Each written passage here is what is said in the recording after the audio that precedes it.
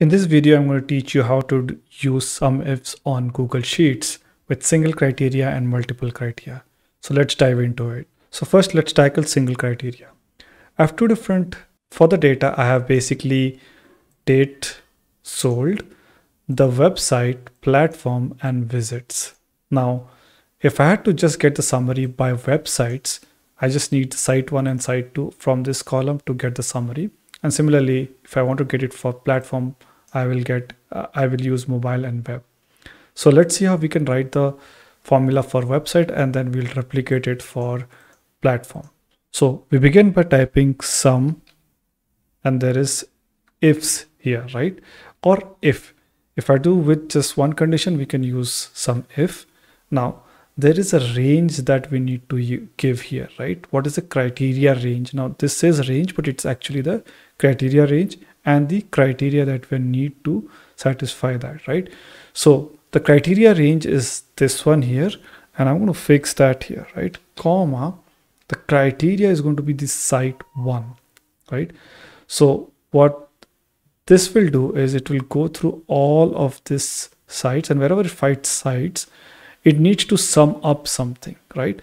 And so basically to sum it up, what we need is the website visit. So if I select this one and say F4, this is how you will get the website visits for site 1. And so if I close this bracket, I will get 75,233, which is going to be sum of all of these values that is visible here, right? And so if I just copy this formula down, I should be able to get all of these visits. And if I just format it, maybe give it, let's say, a number format without any decimals. This is how it's going to be looking. And if I just sum up all of this, it's going to be 159,525, which is what we have here, right? So let's do this again. I'm going to do it for mobile this time, but this time the criteria column is going to be this platform column here.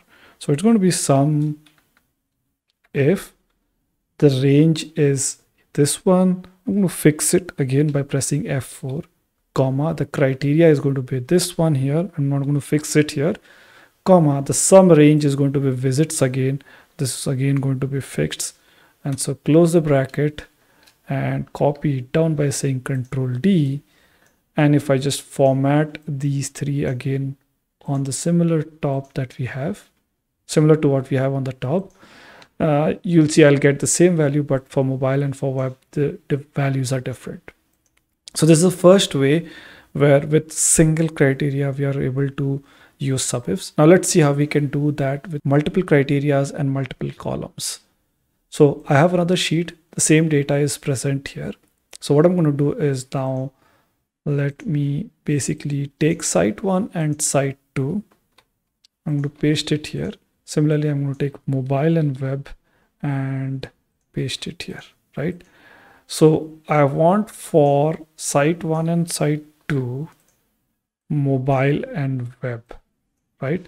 Similarly, I want it for the site 2.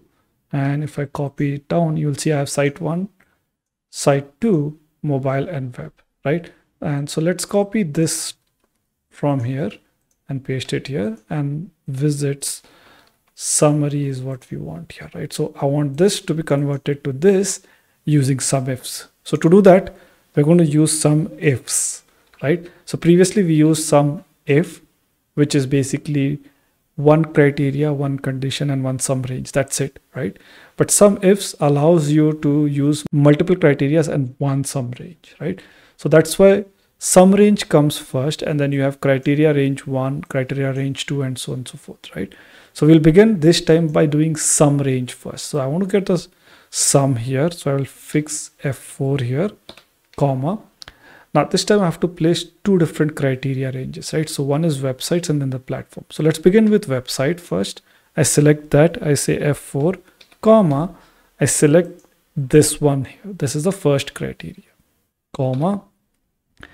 And so now I have to select platform as the second criteria. So I select that one, I say F4, comma, and then I select this particular mobile platform here, right?